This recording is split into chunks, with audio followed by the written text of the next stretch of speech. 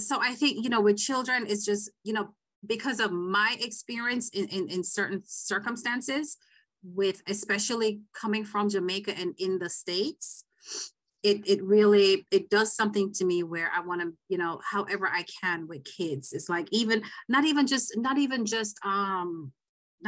with them eating, Dr. Stephenson,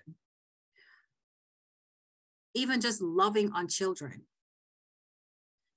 just letting them know that it's okay, they're okay, give them a hug, letting them know that somebody care about them. It's something that's very, very important to me, because I see so much of it where children are not loved upon, and it could be for a number of reasons. Like I said, parents, they have a hard time, it's stressful. So it could be just, a whole bunch of different reasons that things may happen to children.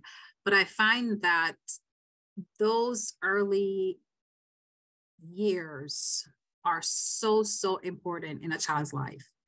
And those are the years that will carry them through, will last them forever. Like I said earlier, I've spent majority of my life in the States, in the US, versus being in Jamaica.